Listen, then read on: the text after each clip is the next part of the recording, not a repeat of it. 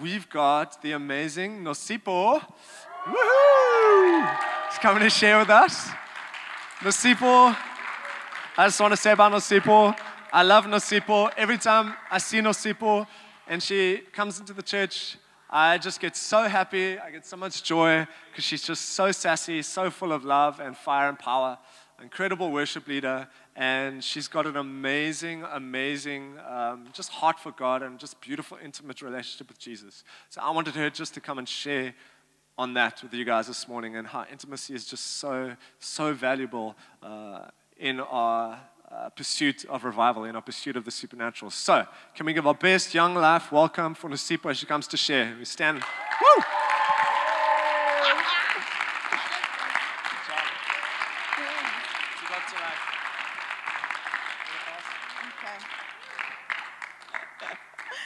Hi guys. Sure, hey, this is something new. Okay. We're just gonna have a good time with Jesus. That's all I know to do, honestly. I don't know what's gonna happen. But I've got some friends who also love Jesus, and so we just gotta love Jesus together. Okay, I don't know why I'm like this now.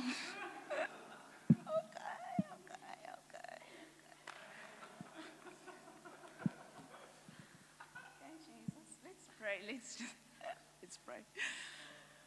Oh, Jesus, thank you for your presence. Thank you that we just get to be fully ourselves here, that there's nothing to prove, that we don't have to get anything right. We actually just get to enjoy you and be with you. And so I thank you that you want to be with us. You really, really want to be with us right now. And I thank you that you are speaking. And so the only agenda here is to be with you. So thank you, Holy Spirit, that you're coming in close, that you're awakening every heart to you, that we get to go after something new in you, Jesus. Yeah, we just love you, Father. And everybody said, Amen.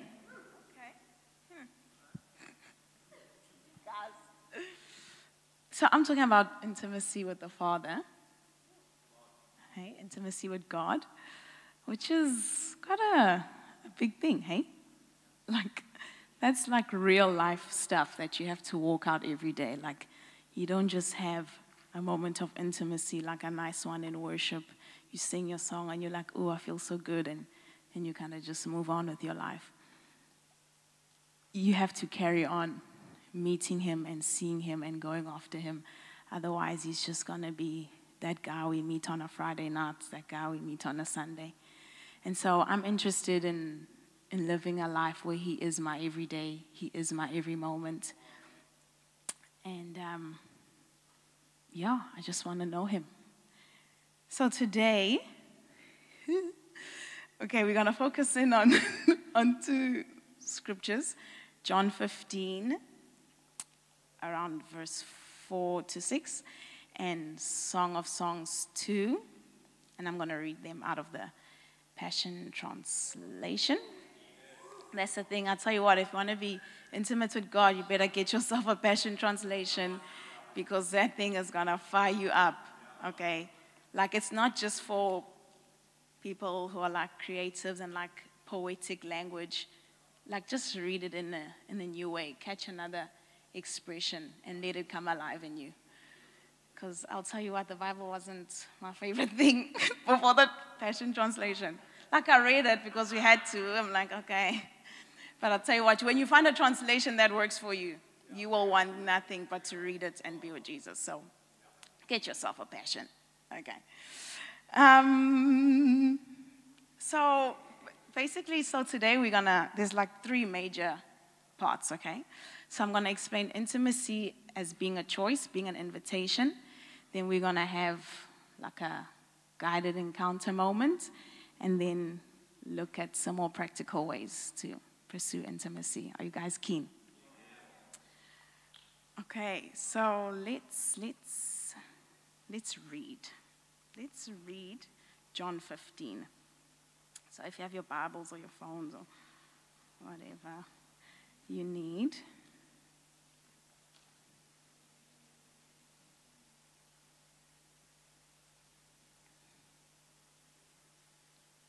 okay, so John 15, verse 4 in the Passion Translation says this. So you must remain in life union with me, for I remain in life union with you. For as a branch severed from the vine will not bear fruit, so your life will be fruitless unless you live your life intimately joined to mine. I am the sprouting vine, and you're my branches. As you live in union with me as your source, fruitfulness will stream from within you. But when you live separated from me, you are powerless. Hectic. Okay. And so, when I was preparing for this, I felt the Father land me in that scripture because he wanted to reveal that intimacy was a call to a fruitful life. That if you want your life to matter, to mean something, you have to be connected. You have to stay in the vine because he's interested in staying with you. And so it's an invitation, it's a choice for you to choose that life of fruitfulness. And I'll explain that in a bit. Let's go to Song of Songs 2.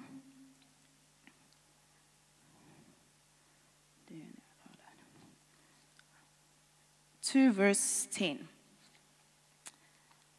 So this is the bridegroom king, Jesus, who's coming for us, his bride. This is what he's saying. Arise, my dearest. Hurry, my darling. Come along with me. I have come as you have asked, to draw you to my heart and lead you out. For now is the time, my beautiful one. The season has changed. The bondage of your barren winter has ended. And the season of hiding is over and gone. The rains have soaked the earth and left it bright with blossoming flowers. The season for singing and pruning the vines has arrived. I hear the cooing of doves in our land, filling the air with songs to awaken you and guide you forth. Can you not discern this new day of destiny breaking forth around you? Let's end it there at 13. And so that second portion of scripture is also another call to intimacy, a call to be revived, to be rejuvenated, and then be prepared to move out and do great works and see God do great works in you and through you. So that's what we're focusing on, intimacy being a call to a fruitful life and it being a choice. So with it being a choice, that means that you choose how to love God. You choose how to love him. You choose that you want to love him. And so another person's methods of intimacy won't give you lasting fruit or a rich history, but they can definitely inspire you to want more of God. And so you can be inspired until he whets your appetite for more, but you have to be willing to go beyond just that person's revelation or that initial inspiration. You have to make it personal. You have to make him your God. You have to make him your father. You have to make him your friend. And so intimacy being our own choice means that our experience and our expression of it will look different from the person next to us. Because only you can love God and worship him the way that you do. And I say this every time I'm with my team and we lead worship. I say, only you can give God what you have to give today. Nobody else can move his heart like you. And the moment you begin to believe that no one on the earth can love God like you do, you actually realize how powerful you are. That you are powerful enough to move his heart and please him. And when we believe that, we go on to believe that he genuinely wants to receive our love. That he genuinely wants to be with us. And not just be with us in the room and we just, some nice imagined being or some nice feeling, but that he wants to be with us and know us closely. That he wants to be your best friend, your father. And so for me personally, that's where it changed. where God went from being some imagined being to really being my father, to really being my friend, to being a lover. Because I decided that there must be more. And I made it my mission that I will stop at nothing until I had that more. And I have not arrived. Each day I'm like, there's more. If you say your mercies are new every morning, that means they're new. That means I want something new now. And so I'd heard about a God who loved me, who sent his son to die for me and to give me eternal, abundant life. And then I chose to give him my life as an act of thanksgiving and vowed to love him back. I chose to believe that he wanted my love. And because he wouldn't have paid an immeasurable price if he didn't want to know me, if he didn't want to call me his own. Like, who would pay a large sum of money for something that you could never enjoy, for something that you didn't deem valuable or worthy? And so intimacy for me became a response to his heart that has been on display the whole time.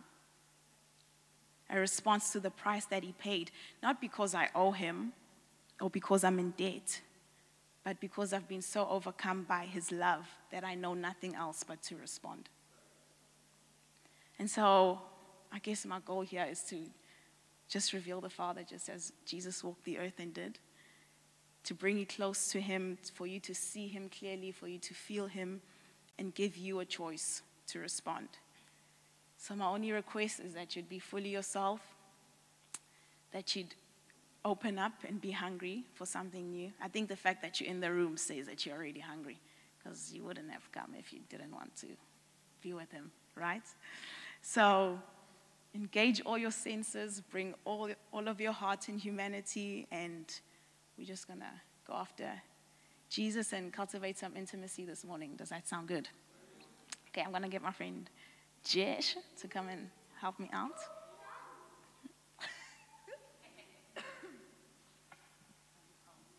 Okay, so I actually need you to get out of your seats for this one.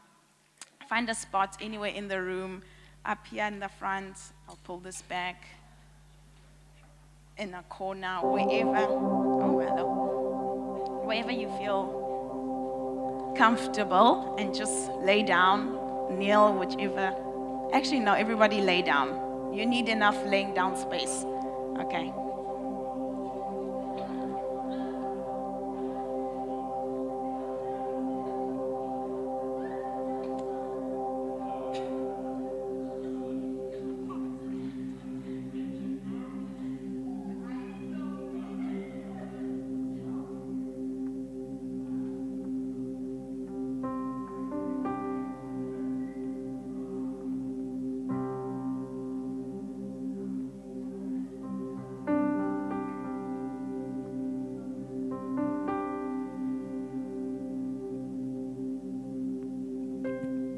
Make sure you have some space. Like, it's not a sleepover with your mates. It's not a team nap, okay? It's not a team nap. So have some space there. Leave some room for Jesus there in that corner. It's a bit hectic there. Okay.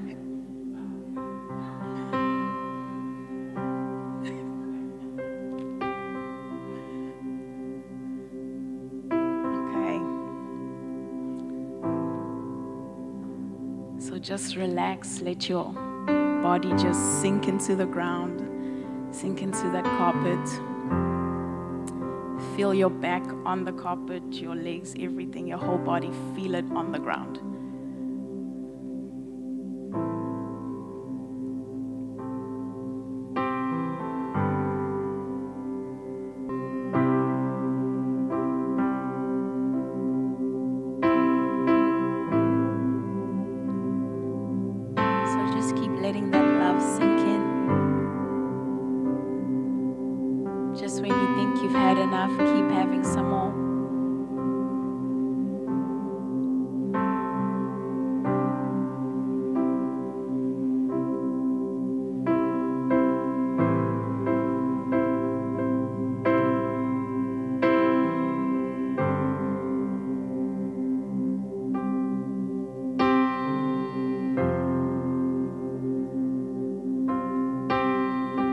Now, while we are in that place, we're just going to engage our imaginations.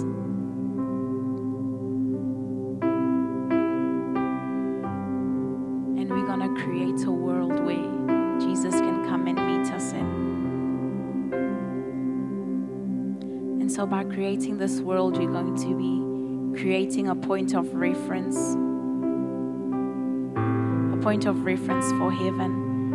You're going to be creating a secret place with Him.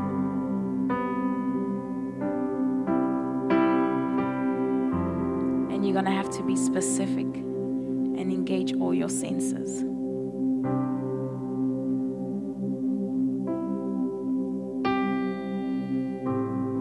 So whatever place that you love to be in, whether it's in the ocean or in the bush or wherever you like to be, I want you to begin to imagine a world and you create it. What are the colors in that world? What is the season in that world? What does the sky look like?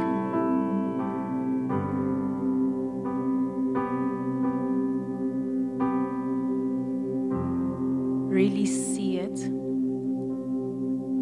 And once you see it, begin to fill it with sound. What are you hearing? Is it birds chirping and singing? What is happening in that world?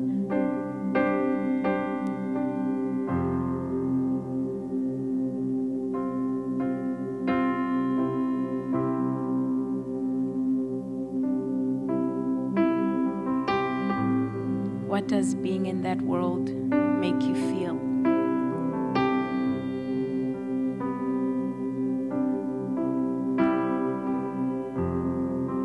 The aim is to be as relaxed as possible in that world.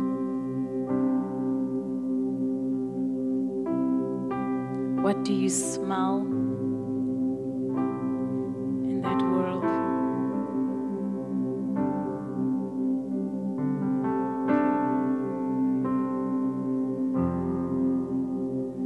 Struggling to imagine that world, keep going. There's no right or wrong. Even if it's actually a place you know physically on earth, see it and create that world.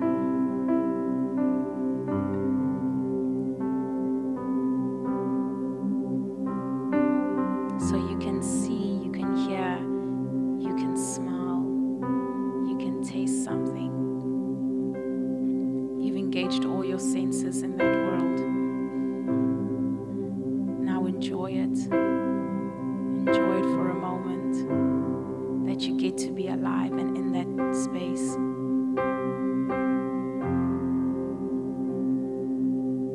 It has to be a world that you love to be in. So fill it with light, fill it with color.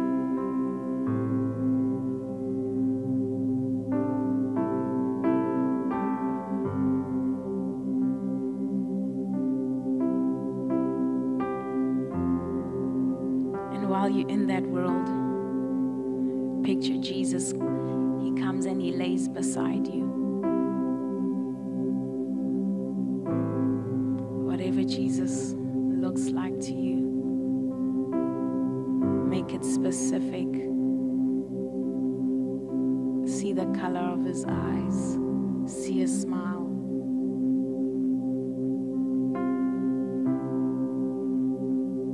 Make Him somebody you want to be with.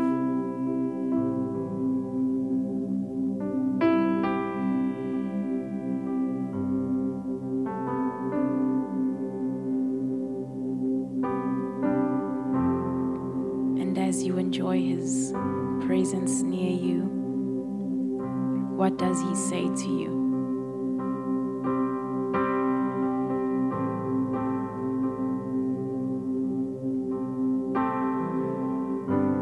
If you're struggling to hear anything, just know that all His thoughts to you, all His words toward you are loving, they are kind.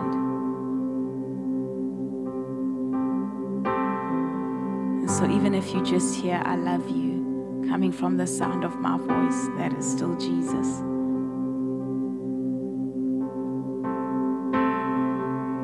So what he says must be loving, must be kind, must be encouraging.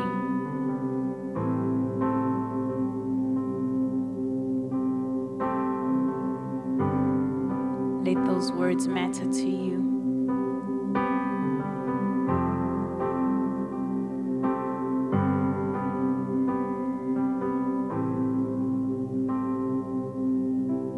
Then in light of his words, in light of the fact that his majesty has come in close, has come to meet you on the ground, I want you to respond. Tell him thank you. Tell him you love him. Respond to the words that you felt, the words that you saw, or the words that you heard.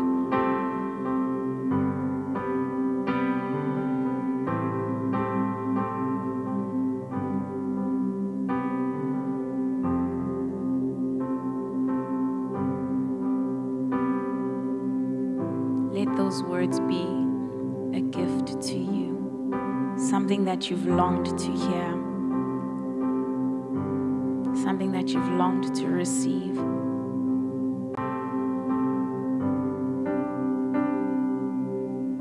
Let them be the words of somebody who loves you and knows you and sees you.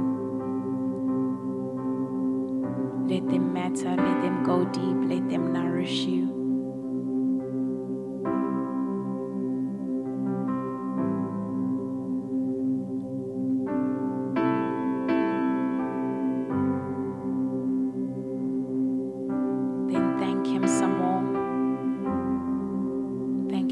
That he's come to be with you. And even if all of this kind of feels weird and you don't see or hear anything, be honest about it. Let Jesus know this is actually not my vibe. See what he does.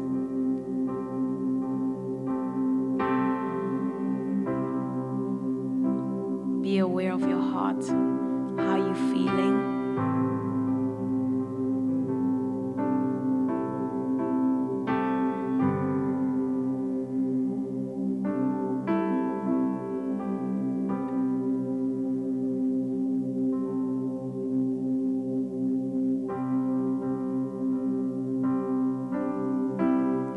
Let it matter for a moment longer.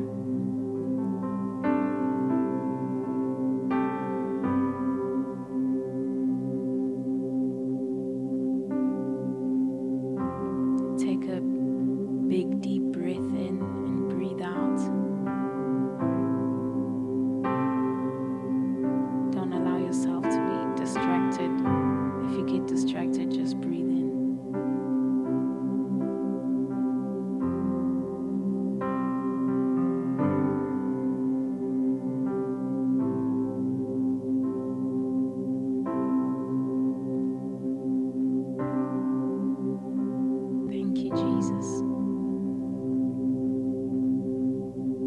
Thank you, Jesus, that sometimes it just takes a moment to be still.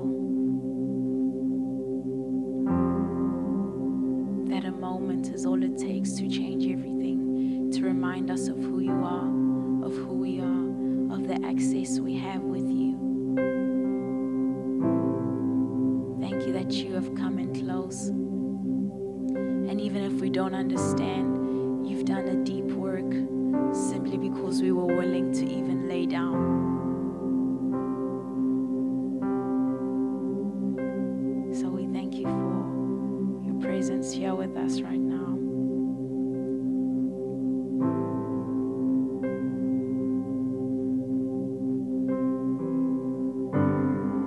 Thank you, Jesus.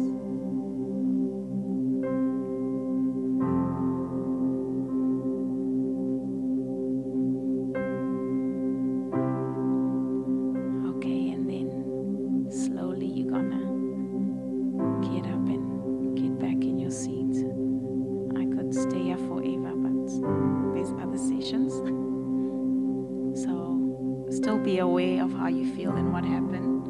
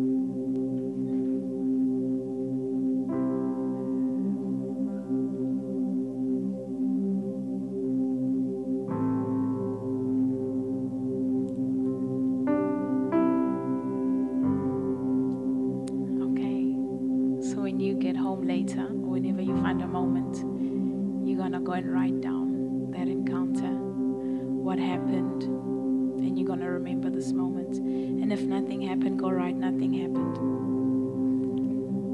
Be honest. You don't have to conjure up something here or create something that's not there. You will experience as much as you're willing to engage with. So you can go, take that home. If that was not your vibe, go tell Jesus, don't know about that guided encounter thing. Be honest, because he knows you. So what's the point of hiding with him and trying to be somebody that you're not? So what that was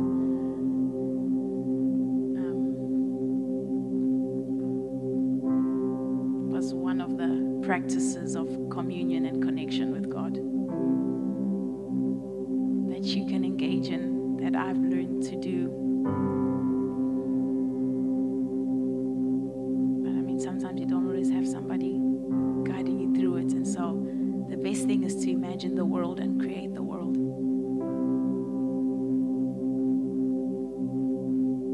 And don't be afraid to imagine it and create it, because our Father is the creator. And so if he was willing to engage his imagination in making creation and in making us, why can't we engage our imaginations?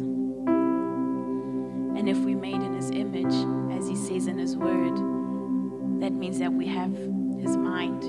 That means that we value beauty the way that he does. And so don't be afraid to engage your imagination, because it's redeemed, because it is holy, and you are capable of making beautiful things, because that is who you are. And when you're willing to engage your imagination in that world, when you're willing to yield your imagination to Holy Spirit, you're actually letting heaven's reality invade your space. And the more aware you become,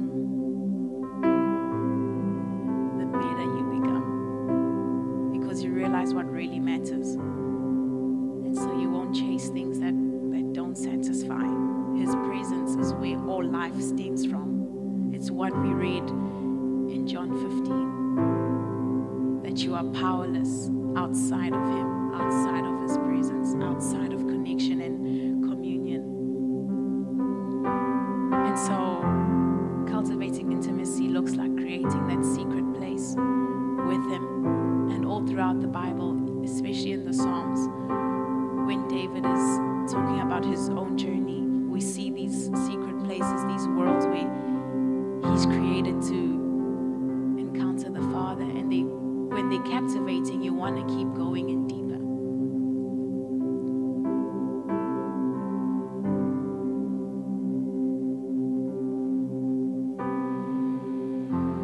I love that sound. It's beautiful. So, cultivating intimacy looks like creating that secret space, secret place. And also another practical way is actually just letting creation remind you of who he is. Go where it is beautiful. Whether it's the beach or the bush, like I was saying earlier, whatever place that you can just breathe and not be worried about anything. Go there. Because when you seek him there, you will find him. When you pursue beauty, you will find it. But it's a choice that you have to make. Another way is to actually just have fun and fill your world with your favorite things. So whatever you love to do, he actually wants to do them with you. So if you like playing piano or fashion design or playing sport or drawing, whatever it is that you love to do, like even now, just think about that thing that you love to do, like what is so fun for you. When you begin to invite him into it, you're going to see that he actually wants to be with you and that he loves to have fun with you. And even in that skill, he wants to upskill you in it. He wants you to be great in it. It's not just some stupid hobby. It could be a very fully fledged passion that he wants to actually upskill you in. And then in day-to-day life, Intimacy looks like inviting him into the things that we also don't like doing, like chores and things. Anyone who's like me, I hate washing dishes. And I have a big family. And there are always dishes. And I'm just like, oh, the wheel, Jesus. These dishes, I don't know. You can make a miracle happen, yeah. You can let them wash themselves and pack themselves. But when I invite him into that, it becomes an act of love and of service to my family. It becomes an act of worship to him, because I'm convinced he wants to meet me in everything, even in the things I hate. In school, it used to be schoolwork, homework. I'm just like, really? Can we not finish this at school? But then I consider the price my parents paid. And I consider the future the Father's leading me into, and I begin to invite him into those things. And then we invite him in relationships, in the people that we love and the people that we interact with. When we seek God's thoughts for our friends, we're cultivating intimacy. When we actually want to know our friends and love them well. We all have that one friend who just loves us really well. We're like, okay, you actually probably need to stop because this is too much. But yet when you go home, you're like, man, I am so loved. And so that's cultivating intimacy in relationship. But one of the easiest ways for me to cultivate intimacy is also in worship. To sing him songs, to sing in tongues, and make it just all about Jesus. When you remind yourself of who he is, he comes and reminds you of who you are. We are one, we are connected, and I can't escape him. And you guys are already worshipers. I love it when I come to youth or there's a youth event, because you all just come in hungry and worshiping. And maybe that's the only rhythm of intimacy you know right now. That's okay, keep going, keep singing.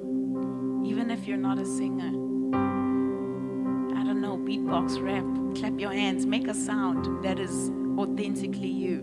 That is worship. And then in reading your Bible, you're also cultivating intimacy, because you're inviting Holy Spirit to come and enlighten the words. And that's what I was saying about finding a translation that works.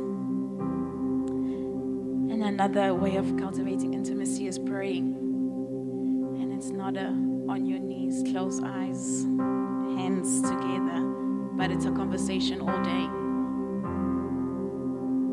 wherever you are. So the point of all those methods of cultivating intimacy is so that through it all you would build trust with him in the familiar. Build trust with him in the spaces that you love to be in, because he wants to be in them with you. When you meet him in your space and you practice that until he leads you to a new place. So we all dream of more, but let's trust him and let him satisfy us in the now, in what we have now, in what looks familiar. And again, it's your choice. You can take it at your own pace, because he is so patient and he is so willing. Take it at your pace until he overwhelms you so much by his face, by his person, that you actually have no choice but to go in for more. That's what I want. Where I'm so overwhelmed, where I'm so overtaken, that I'm just like, oh man, there's more, I must keep going. And in that space, you have to pay attention to who you're becoming. The whole time through that, I was saying, be aware of how you feel or what's going on, because you have to be aware of who you're becoming, because intimacy is what transforms you. Intimacy is what breaks lies and loneliness and breaks insecurities. Intimacy is where you are liberated and also equipped for whatever you have to face that day, for whatever battle that you have. And if that word intimacy, you still kind of don't understand it, intimacy is basically just friendship. It's friendship with God, being close. And so growing in intimacy is growing in that relationship. And once you've encountered Jesus, then you've encountered them all. You've encountered Father and Spirit, because Jesus is our entry point He is the way.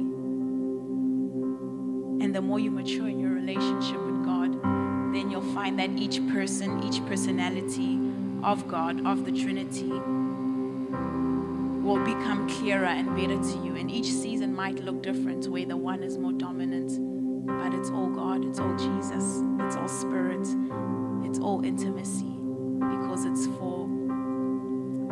for your nourishment. It's so that His nature can be established in you.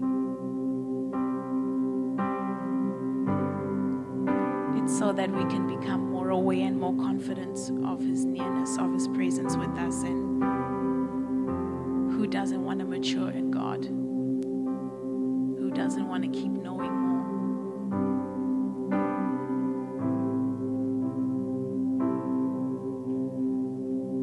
And so through all of this, I pray that you would be encouraged, that when you wake up each morning, you would look to Jesus, thank Him for the day, tell Him that you love Him, that you choose Him, and ask Him what the day holds. And a promise that each day holds is His mercy. It says in Lamentations 3:22, the steadfast love of the Lord never ceases. His mercies never come to an end. They are new every morning. Great is your faithfulness. And even if that's all you receive that day, His mercy, you go, show me what your mercy looks like. Let me receive it. Because when you receive that, you'll remember that He loves you. And that come what may, you are actually held in friendship, in close familiarity. And if you can be real and vulnerable and honest through it all, then you've won. You are intimate. When you can be yourself and hide nothing. If He already sees everything, might as well give Him everything, because He's so safe. He's safe, and I feel like He wants some people to know that today, that He's safe. He's not afraid of anything that you can bring. So just live an unfiltered friendship with Him. Just as you'd walk with somebody you know, live that unfiltered friendship with Him. Okay, and I'm over my time, so I'm just going to pray. Oh, Jesus, we love You. We just love You, Jesus. And I thank You that every time we gather and we come to see more of You, that You show up. And I thank You that even when it may be beyond our mind's ability to comprehend it, it's not beyond our ability to experience and to feel. And even if we leave today with just a feeling, I pray that we'd come back and give You that feeling and say, what was that? That we'd ask questions, that You would awaken curiosity in You, Jesus, that we'd keep finding more, that we'd keep finding a new side. Because if the angels sing holy and keep finding a new side, surely we have even more to see and to know, because You gave it all for us, Father.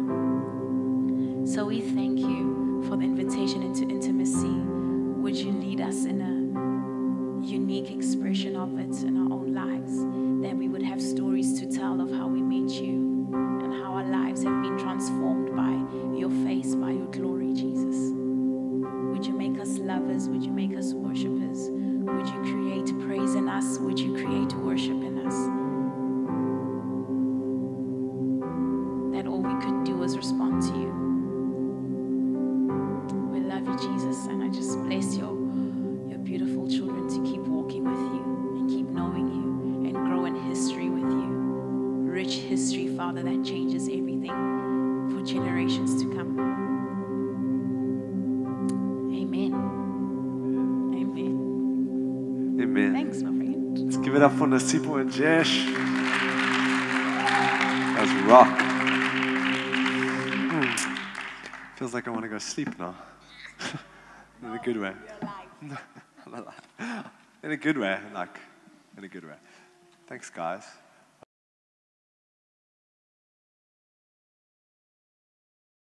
So, I just want to open it up again to any questions.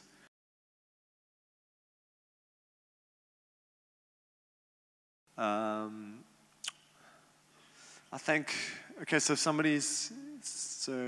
for the camera, somebody's in a position of authority over you and they're asking too much of you, how would you say no to that? I think like if it comes to, if we're talking about parents, I would say you need to have a brave conversation with them at some point and just express what's going on and how you're feeling and saying, I think it just feels like you're asking a bit too much from me. If it's like, I'm trying to think what other example there would be, like a teacher. I don't know. It depends. Is any way to be more specific?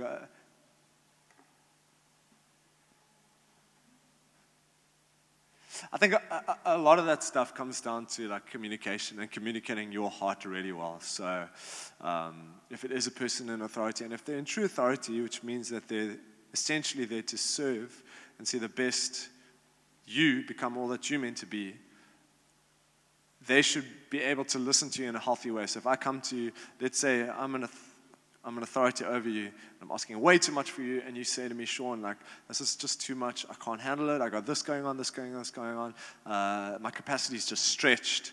If I'm in a good place of authority, like, I will hear that, and I'll respond in a good way. But I think it takes communication. I don't know what else to say. I don't know. Communicate. Be bold at communicating, yeah. That's what I'd say.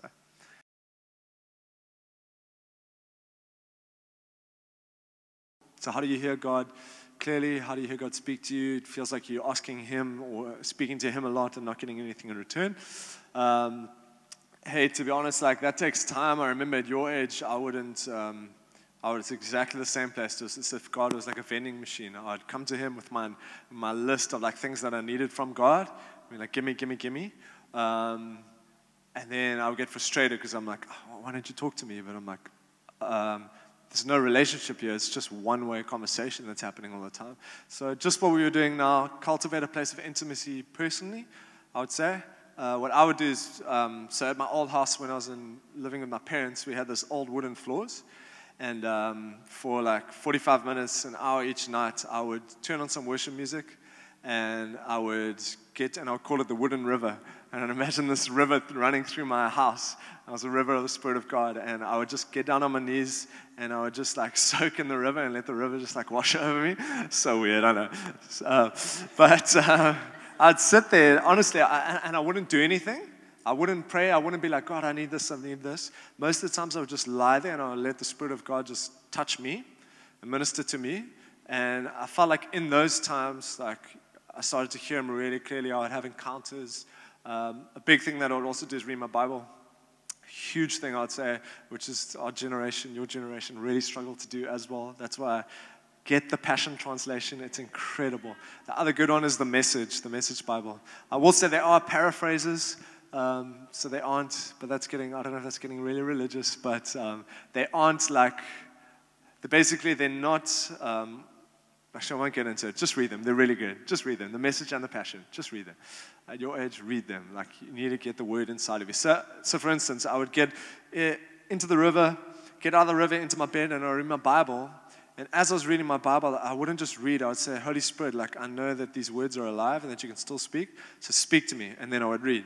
And sometimes I'd be reading and I would hear God's voice saying, do you believe what you just read? I'd be like, whoa. And I would just be in tears a lot of the time because it would talk about like healing the sick, raising the dead. So that would be it, bro. Like, cultivate intimacy. And somebody asked this earlier, but if you feel like you hear the voice of God, step out. Because a lot of people struggle. They're like, is that my voice? Is that God's voice? The only way you'll ever know is if you step out.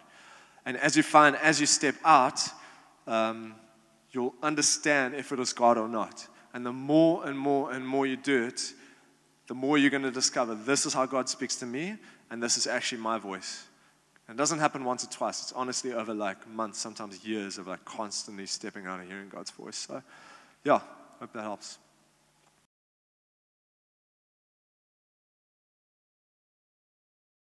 Totally. Bro, that's where I would say just step out. Rather err on the side of thinking that it's God. And rather step out. So sometimes I'll be praying for someone and I'm like, hey, do you have a sore shoulder? Because that's what I have the thought. And the person's like, no. I'll be like, okay, cool, thank you. Praise Jesus, you got a good shoulder. And then And then I would just know, and this is it. As I would go on, I would realize when I picture something like this or have these feelings, the more and more I do it, then I would realize, okay, that's me. But then sometimes I would step out and I'd get it right. And I'd be like, okay, cool, so that's God there. And I'd do it again, and I'm like, that voice is familiar. I've heard that before, and I was right. So I step out again. You might be wrong, but you might be right. And I step out more and more, and I realize, and now I'm at the point where I'm like, okay, cool, I know how God speaks to me. It looks a certain way, it feels a certain way, and I go with it, and most of the time it's God. So that's what I encourage you with, bro. And God is speaking to you. He is. Like, those thoughts, and it's like that. It's a still small voice. A lot of the time we think it's thoughts, but I would say take those things and believe, okay, it's God, and step out. And a lot of the time, you're going to fail because it's not God, and that's okay. And you've got to be willing to fail. You've got to be willing to get over that fear and just keep on going. Anyone else? Got like a few more minutes. Go for it. So I read this thing this morning, which actually had me on the ground. It said, right? I'm not even going to say who it's by, in case I get it wrong. So it said, those who know they are loved are brave. And I was like, what? And so this whole thing of when you know who you are and you know that you're loved, you can then step out and take the risks because you can't fail. You can't fail when you're in love. And so that's why you can step out and then grow in history and grow in knowing his voice. It doesn't have to be a loud, audible one. It could have been a picture, a sound, anything that evokes something good. If you're hearing something that's good and encouraging, it's mostly God. If it's not, then you'll be like, that's definitely not him. He is only kind. He is only loving. And so you keep pursuing those thoughts that keep revealing who you know him to be. Yeah. That's it. And I would just say, like, I was the same place with starting out. I'm like, I'm frustrated because I want to hear so clearly. I'm like, oh, Jesus, just speak to me like this. But I want to tell you guys, it's not a quick fix for this stuff. Like, seriously, it's not. It's time, it's relationship, and it's cultivating something personally.